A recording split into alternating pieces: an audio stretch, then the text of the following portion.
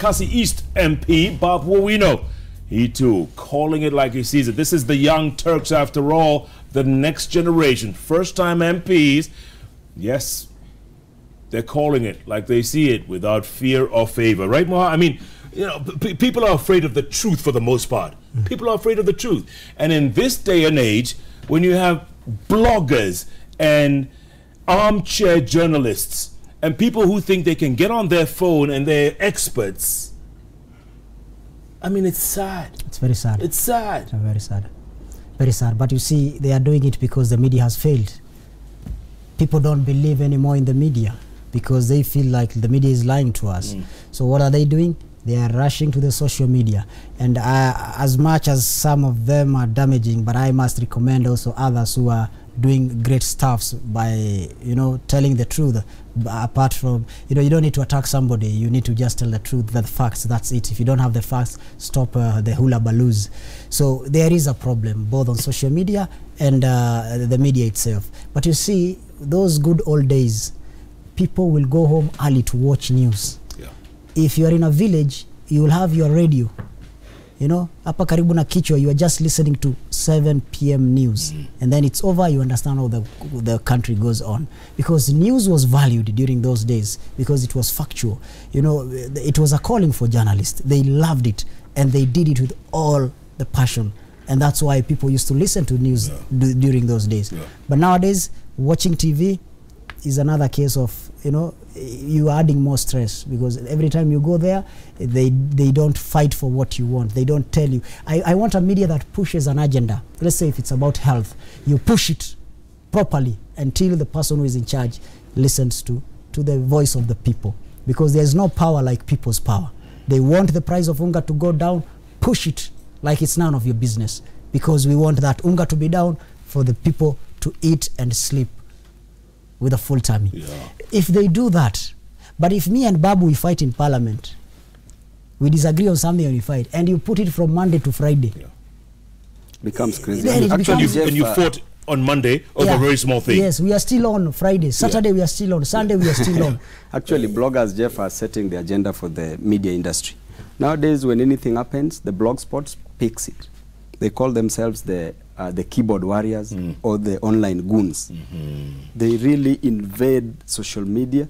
Some of them are proper. Some of them are passing out very disparaging news that is stale, news that does not make sense. But they still set an agenda for the media industry. How do you deal with it, Babu? Because you've been a subject of... Actually, it has to go back to the media industry. People have to be serious, people must be objective, and people must ignore certain news that are defamatory, certain news that are not making sense, and we concentrate on issues, how a mama mboga can be helped in the slums, how water is missing in Embakasi East, how roads should be constructed to Kenyans in the whole nation, how employment opportunities can be created, just the way Moha said, how health sector can be improved. But people out there don't care about that. They want to know Babu's relation. It's not about what they care about and what they don't care about. It's about being given direction. This is what we want as a nation. We want to develop the schools. This is the agenda. We want to develop this. This is the agenda. This is the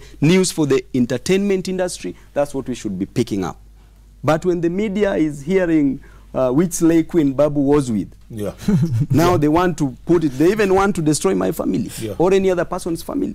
Just because they're malicious. They pick the news from the bloggers. When something small happens, it is news, breaking news. Let me give you an example. How can you bring breaking news, something which is stale? I was really scared the other day when the PS was arrested. Omolo. And I could see the trend both on social media and the media itself. Instead of saying that the PS has been arrested because of A, B, C, D, they wanted to unveil her tribe. Right. So the debate on the social media was the tribe of PS Omolo. And this is very dangerous because tomorrow it will be Muhammad Ali. It won't be about Muhammad Ali himself, but you will want to drag my tribe in. You want to drag a lot of things that doesn't make it. When somebody goes to steal, you don't steal with your tribe, you steal alone. Why do we talk about the tribe of somebody? You see somebody asking, is he a Kikuyu? I knew. Is he a Kalenjin? I knew. Is he a Luo? I knew. This is very sad. It's very sad, Jeff. We don't have a common goal. This country, I think something bad is going to happen in this country, because even the voters themselves, they need to start discussing this issue. They need to start. They need to understand how these politics are being run, because, and I'm sure you will come to the politics, you will ask something about the politics, because I want to tell you something now that I'm in that house. Go on. So people should understand that not everything that they are being told by politicians is right, because sometimes the politicians take advantage. When I was outside campaigning, and when I came into parliament, I thought I'll find it's like there is a buffer zone, that Jubilee this side, NASA this side. The way we are seeing it outside is the way we are seeing it inside. But when I came in, my friend, I was a little bit shocked because I could see this guy with this guy. They keep on attacking each other on TV, but they are drinking tea together. They are laughing and Pamoja. Best of friends. Best of friends. So when I go out there and I'm wondering what's wrong with our people. Why should we always speak for you? Why can't you stand and make decision? And I want to thank Nyali people, because they stood up and made a decision. They made a decision not choosing the party, but choosing that person. But when you see these two together, Moha, what does that say? You know what? Maybe I got into this, maybe I'm in the wrong house. People being together is a good thing. And then outside they're fighting. Yeah, the Bible, the Quran, the good books encourage that we should love one another. You should love your neighbors, you love yourself. They're being but this love is in parliament, because we have agreed as politicians to feed them what they want to hear. And people outside there want to hear bad things. For example, if I build a school, somebody will ask me, tunashukuru umejenga shule, lakini tutakula shule? Because it is something that was set since 1963 in Nyali constituency, Jeff, and it hurts me so much. A population of 103,000 voters. By the time I came in as a member of parliament, they only had 2 government high school. Nyali. In Nyali. One is a day school, one is a border, but it is for physically handicapped people. 2, a population of 103,000. And I was wondering, where do these people invest? If you go to Central, if you go to Rift, if you go to Nyanza, the parents are investing in education. In Mombasa, we are not investing in education. We are investing in politics of popularity. We are investing on, it's a wave that we say, this is the way we go, but you don't put that foundation. So I was asking myself, okay, this young man has gone to school from class 1 to 8. He has finished. He wants to go to Form 1. Where does he go? There are only 2. One is a day school. It can't fit. Where do they go? They go nowhere. They go to Chiumira, smoke bang, qualify to, cocaine, heroin, and then become criminals, shot down by police. That's it. Kill them before they grow. Kill the children of the poor before they grow. Deny them education so that you can kill them properly. Babu, have you experienced the same in Embakasi East? I think the problem is just the same, because the poverty level in the nation, Jeff, is so low. So I think the same mentality. We as politicians in this nation, we should act as a unifying factor to our constituents, to the people of Kenya, instead of dividing them. And that's why I think I'll still embrace the handshake, because with the handshake, I know divisive politics will end, inclusivity will be brought in. But isn't that just temporary, Babu? Is it temporary? Let me tell you, Jeff, we should make use of this handshake. Let us take advantage of this handshake. Let us not have the mentality that when something is done, it is temporary. Let us say that this thing, we want to make it be a permanent solution, because we built a nation, and the nation that we built, we can destroy it any minute. And we need not to destroy it, because there are people who are there before us, there are people, we are here, and there are people who are coming after us. Therefore, we need to unite as leaders and unite our people. For example, Babu Owino in Embakasi constituency. Why would I deny Akikuyu bursary? Because Akikuyu belong to Jubilee Party. Why must I punish the child? Because the parent belongs to a different party. As a leader, we need to unite them, because a leader unites all, and a leader works for all. For those who voted for him, for those who never voted for him. That's why we as leaders, we need not to play with the interest of the Kenyan citizens. And also the Kenyan citizens, there's a notion and there's a norm. When Babu lives here, gets into a slum, Babu natuwachaji, the way Moa said, what will you leave us with? You need to give us something. We need to start rethinking how we are going to live so that we can grow for long term. If Babu comes and gives you 100 shillings or 1,000 shillings, that will not change your life in the foreseeable future. But if Babu comes with projects in the constituency... By the way, when you two drive out tonight after this show, when you get to the gate, you'll find your people waiting for you. You know that? Yes. They'll be waiting. Hey, Mheshimiwa, tatuachia nini? Eh? That's the norm that we should get rid of. And we as leaders, we should stand strong and tell our constituent that this money that you're having now, this money will never help you in future. But I should show you how to fish instead of giving you that fish. I should show you the projects that will make you grow in the foreseeable future. We should take you for vocational training institutions whereby you learn matter skills. Some should be carpenters, some should be electricians, some should be tailors, and various fields. If at all they can't fit there, then there are projects that can earn income. We have youth empowerment using the defunct NYS. We have women empowerment, doing nothing. These organizations must fund women, must fund youth, so that youth can start businesses, so that they can improve their living standards. Okay, let's switch gears, gentlemen, and talk 2022. We have to, because you know we're 4 years away. Moha, you just said something's bad's gonna happen, and you just didn't say that out of the top of your head. You know, you are a seasoned journalist. You can see things, and hopefully not on this one, but you see things. 2022, man. I mean, are we moving forward at all? As a country, we don't want to elect good people. In 2013, you know, we talk about signal. Kenyans were given the signal in 2013.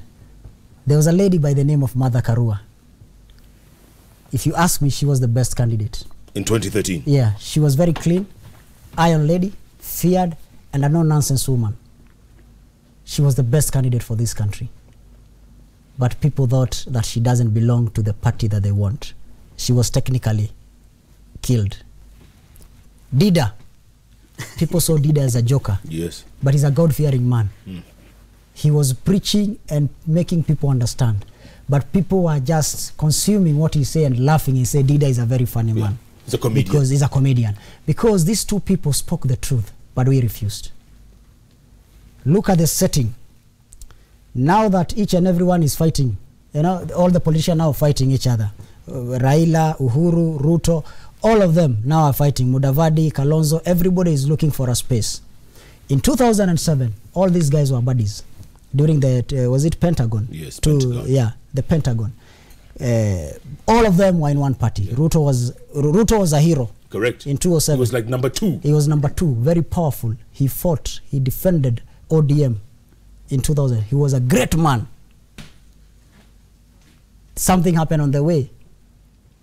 He became another person. Cast. Same to Kalonzo Musyoka.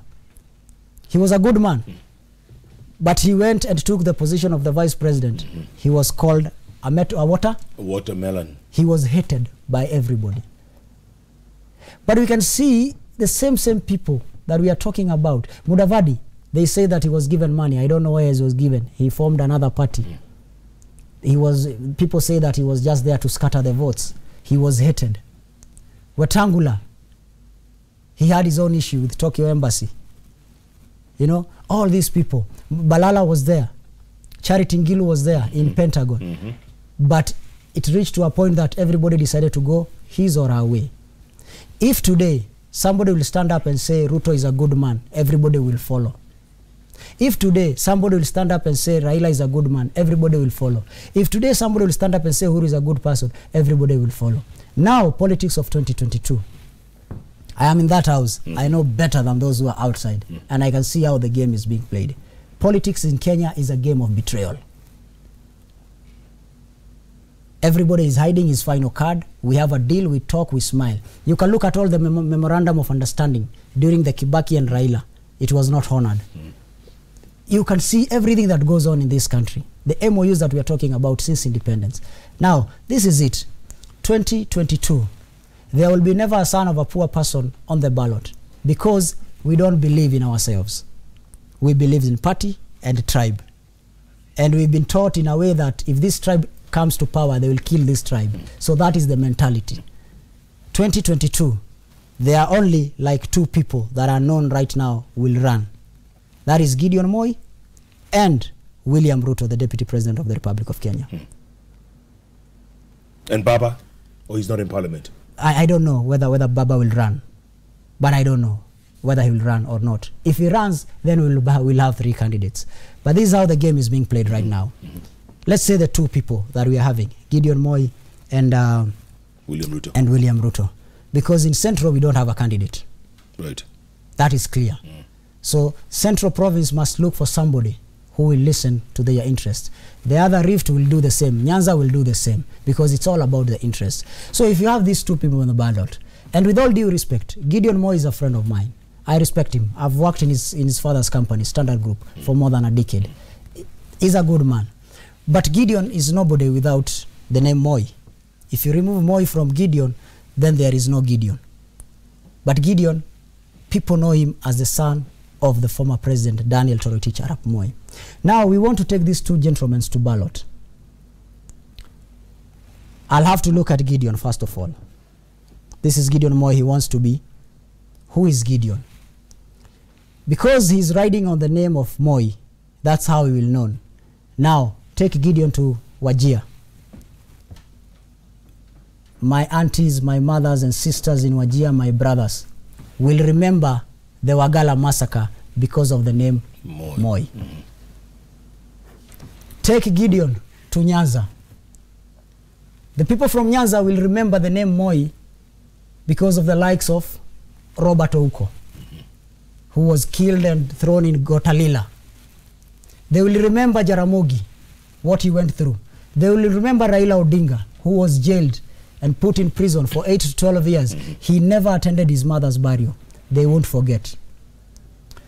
Take Gideon Moi to Mombasa Coast region. The people there will hear, Moi, mtoto wa Moi. They will remember the Kaya Bombo. They will remember that Moi ruled for more than 24 years in this country. And they will remember everything that happened within this period. Whether he did it or his people did it, they won't want to know. They will remember all this. People are saying that Gideon Moi will cut off the votes in Rift Valley. There is no rift in the north. Because if you take Gideon Moi in Rift Valley, then the people from Rift Valley must decide to give us a ceremonial president or the real president. And who's the real president? Because they have 2 candidates. Who's the real president? There's William Ruto and there is... But you just said the son of a poor person can't be president. No, I'm just giving you an example of the 2. So the people of the Rift will decide to give us, between William Ruto and Gideon Moi, to give us the ceremonial president or the real president. But look, people could say this is the new Moi. You know, it's like Uhuru Kenyatta. Not just the son of a president, but he appealed to the people. He was different. He appealed. Jeff, he wasn't it will take time to sell himself. For example, Jeff, today you declare you want to run for a president in this country. Good Lord. People will laugh at you. Yes, they will. They will say you are a madman. You are high on something. And that is the problem. Because Kenyans don't want the right person for the right seat. Kenyans will always want the wrong person on the wrong seat. So if you talk about 2022, you have only 2 options. Because if you are given the right option, you will refuse. But if we are given these 2 options, who will you vote for? That is the question.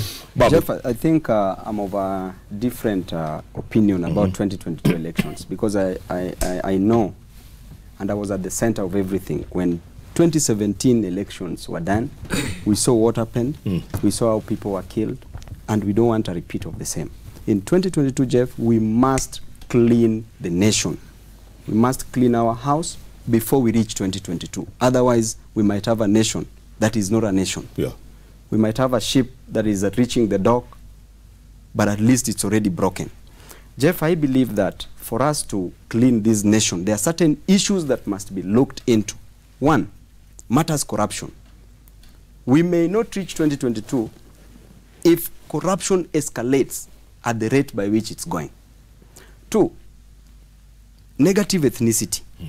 When the nation is polarized and says that our president must be an Ogiek, our president must be a Masai, our president must be a Luo or a Kikuyu or a Kalenjin, then we are not going to reach 2022. There will be a repeat of what happened in 2017 and partly in 2018. Inclusivity. For us to reach 2022 safely, there must be inclusivity, so that at least people get opportunity to serve this nation better. And how will we achieve this? Jeff, first of all, before I discuss about the issue of inclusivity, the issues of the cabinet secretaries being technocrats, I'm against it completely, because these people, they do not understand the plight, the challenges that the normal Kenyan citizens are facing. This thing should go back to the member of parliaments who work on the ground, who, if they're asked by a mama mboga that I lack water, they know. I lack food, they know. But not a person who comes from the United States or the United Kingdom, comes to Kenya, is made a cabinet secretary, does not understand the interest and the challenges that Kenyan citizens are facing. Those people will never deliver. So that must be changed. And for us to change this, when we come back to inclusivity, then we must amend the constitution.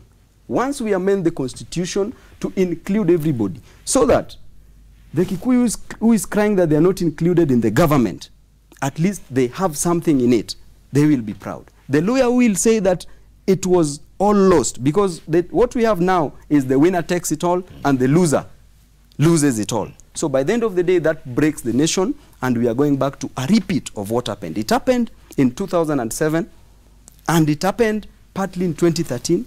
It happened in 2017, which means that if we don't clean the house, it will happen in 2022. When it comes to the candidates who are contesting, I will not talk about it. Anybody is allowed to contest at whichever age and to lead this nation. Even Baba? So far, even if Babu decides today. Not Babu. Even if Babu decides today, Baba has a right to contest. I disagree. Constitutionally, he has a right to contest, because it is his constitutional right. So if he wants to contest, he will contest. Right. If Babu wants to contest, and I'm saddened by my brother, Honorable Moa, not saying that Babu might also decide to be the president in 2022. Yeah. So if anybody wants to contest, let those people be given an opportunity. This nation is not just about two people. It's not just about Deputy President or Gideon Moi. Because if we go that direction, then we are also losing it. And I believe that what I can do is to ask God for the wisdom, so that Kenyans can be able to make decisions that are right, that are going to lead them Babu, to Canaan. We don't listen to God, you know that. We don't. It's important, Jeff. We think we're too important. Maybe it's you. We don't worship. We don't listen to God. Yeah, we don't worship. And the issue as a nation, Jeff, I'll disagree with my brother here on the issue of amendment of the constitution. We just came from the election the other day. A lot of people died. There was chaos in this country. We are just now starting up to pick up the pieces and move forward. And if you bring this thing of referendum in it, then you will create more pressure, to the people. Let's go to the election. Whoever who takes it, we now go for a referendum and do those amendments that we want. It's a little bit too early. I think the best referendum is to now serve the people, give them hospital, give them schools. This is the best gift that we can do to the people. Yeah. But if we are just from politics, we want to do this. And these things of referendum, it's not about Wanjiko. It's not about that, Mama. It's about yourself. It's about 3 or 4 people who wants to create some, But you see, Jeff, I will differ with my brother, because politics defines the economy of a nation, and the economy of a nation is defined by the political activities in a nation. When there is war, the Wanjiku suffers. When there is peace, the Wanjiku can do business, they can pay taxes, and they're okay. Therefore, politics defines a nation. Monica, do you have tweets? Should we look at them? Or should we continue hearing this stuff? Yeah. Gentlemen, let's look at the tweets.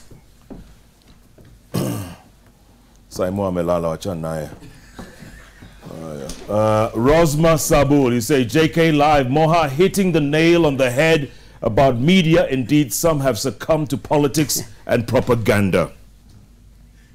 David Mayo, you say, the show is hot, Jeff. I like their objectivity and articulation. Very good. Ruth Mwai, wish we had 10 Muhammad Alis in this country, and especially in the political divide.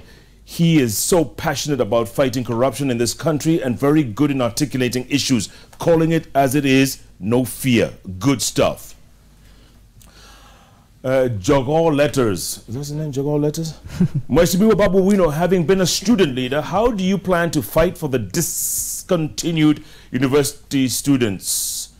There are many out there suffering in shame and silence. What does he mean for the discontinued? I think there are some students across the nation in public universities and colleges who some were suspended, some are expelled. Yeah. And this thing, I'll take it to the education committee to ensure that these students are returned to the university, because education is a constitutional right. These students are returned to the university so that they can pursue their education. Remember, if you close the gate of a school, you open the gate of a prison. What if they've already gone, Babu? What if they've given up hope? There is nothing like that, Jeff. Let them be given an opportunity. Let these students be looked for. For that person to tweet, it means that there are people who communicated to him or her. Maybe he's one of them. Maybe he's one of them. Yeah. Okay. I can't see this properly. What's that? Budhia, yeah? Something Budhia. I'm glad we have such young Turks in the parliament. Let them walk the talk now. Okay. So, okay, these are text messages now, SMSs. Faisal Lekalov from Voi. Moha, you fought against corruption fiercely. Please don't stop. We look up to you. Babu, you have been a champion for youth at uni. Please don't forget us. Messages all the way as far as Voi. Concerned residents, Honorable Babu, please sort out road at Donholm near Total Petrol Station and Tasia area and Utawala.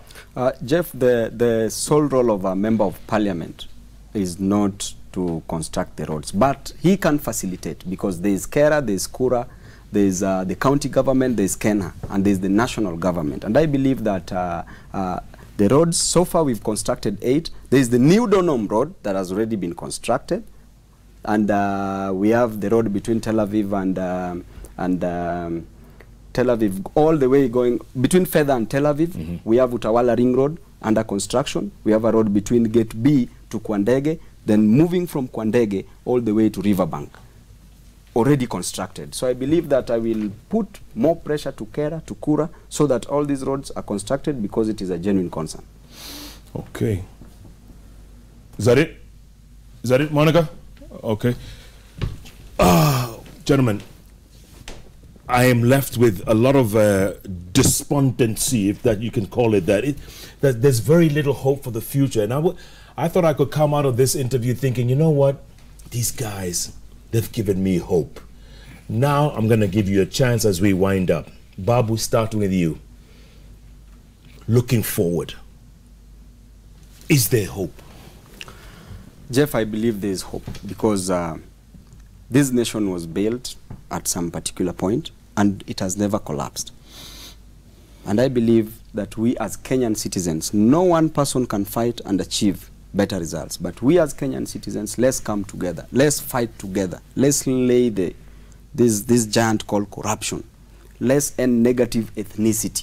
When I see you, Jeff, I should see a Kenyan citizen. I should not see a Kikuyu. When you see me, you should not see a Luo, but you should see a prosperous and prospering Kenyan citizen. And I believe that if we unite as Kenyans, there is hope.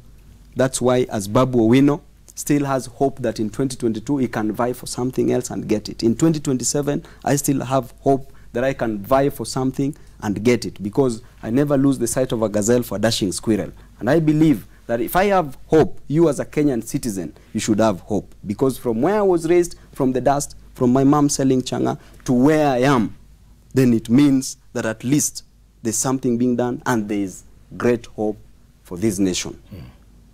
Absolutely. All right, Moha, you get the last word. There is hope if you want. As Kenyans, if you want, there is hope. But if you don't want, there is no hope.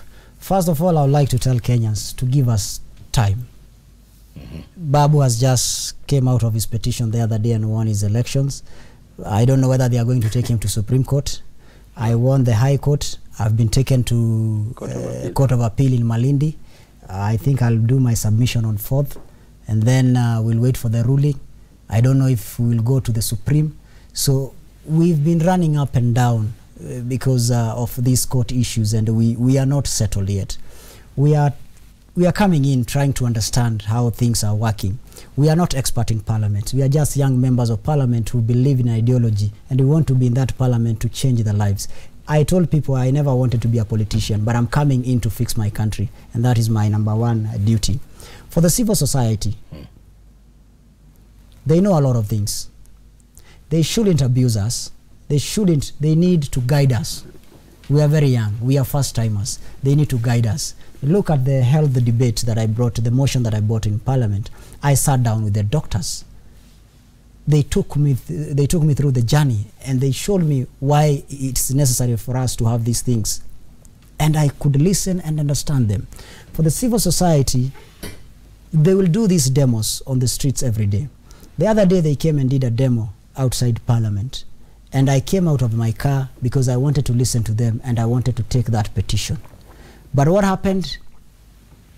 They just shouted, you are an MP, ata umenunuliwa. So you don't even understand how people think in this country.